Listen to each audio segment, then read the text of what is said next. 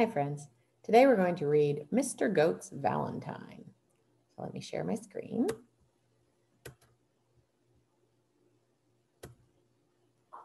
Mr. Goat read the headline in the Goat Times. It's Valentine's Day. He dropped his newspaper, jumped up, got his wallet and his cell phone, and put on his bird's nest hat. I'm off to show my first love how much she means to me, he told his cat Beatrice. Meow, Beatrice said and yawned. I don't think Beatrice looks like she cares. On the way, Mr. Goat passed Miss Nanny Goat's weed stall. I'll have a mixed bouquet, Mr. Goat said. Crabgrass, pig weeds, and ragweed in that nice rusty can. They're for my first love. She's fond of a ragweed salad. She'll like the can too, Miss Nanny Goat told him. Mr. Goat nodded. Cans are tasty with a sprinkle of salt. He is a goat, after all. He had only gone a few more steps when he smelled a delightful smell. Mr. Pygmy Little Goat had a stall under a tree. He was selling his delicious rotten eggs. He had opened one as a sample. It lay on his counter, black and oozing. Rotted for 2 years, he told Mr. Goat. Guaranteed, foul and disgusting. Mr. Goat drooled. I'll take 4.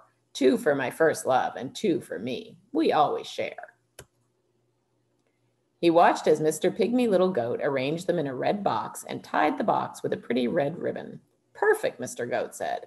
They're so ripe I can smell them even through the shells. My first love and I will share the pretty red ribbon for dessert. So they're even going to eat the ribbon. He walked on, breathing in the delightful smell of rotten eggs with every step. Miss Skunk came by with her perfume cart. She sniffed hopefully. What is that delicious smell, she asked. Rotten eggs, Mr. Goat said. Miss Skunk smiled. They smell like me. May I try one? Sorry, Mr. Goat wound his front legs around his egg box. These are for my first love. It's Valentine's Day. Miss Skunk cocked her head. Do you have a Valentine's card for her? No, I have presents. Too bad. For Valentine's Day, you need a card. Miss Skunk sprayed Mr. Goat. This is for you, Mr. Goat. You'll smell nice for her. Nice as your eggs. Happy Valentine's Day. Thank you, Miss Skunk. Mr. Goat sat under a tree and thought hard. Perhaps Miss Skunk was right. I do not have a card for my first love, he told himself, but I'll compose a song and serenade her. It was shady and cool under the tree. He sat thinking, and before long he had the words of a song. Hooray! He straightened his bird's nest hat and hurried on. Soon he came to the house of his first love. Oh, he thought, I hope she's home. I should have called first. Mr. Goat burst into song. When I was a little kid, it didn't matter what I did. If I climbed too high and fell, you'd kiss the hurt and make it well. You have loved me from the start. I love you with all my heart. That was his song. The door opened and there she was. Happy Valentine's Day, Mother. Where's his mom?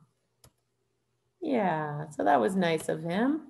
He brought her something she'd enjoy. I don't think I'd want rotten eggs for Valentine's Day, but I'm sure Mrs. Goat liked it. And he got her some flowers and he made up a song for her. So I think she was probably a very happy mom. Yep. So what are you going to do for Valentine's Day? Are you going to make a picture for your mom or your whatever the important adults are in your life? Or are you going to make up a song? Or I know a couple of boys and girls who make up really great songs. Or you could color something, or you could maybe cook something. I'm sure whatever you do to show the people that you love them, I'm sure they will really like it. All right. Have a great day, friends. Bye-bye.